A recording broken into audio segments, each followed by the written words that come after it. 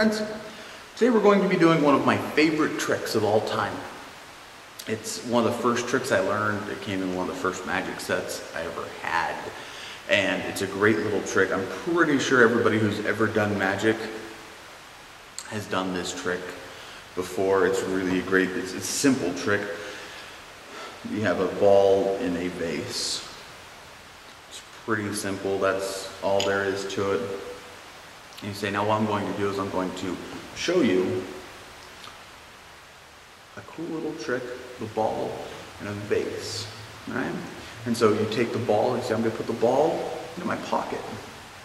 Oh, there's the pocket, right? Sure your hand's empty, you know, might want to like roll up your sleeves, right? Place the ball on the top. And you say, now watch. Ball's back. Then with another snap, ball's gone, back in my pocket. It's a very simple trick.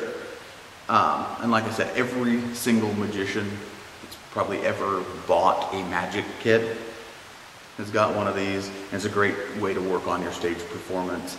And it's really, I mean, it does not require any sleight of hand. It's just a simple trick. Ball in the vase.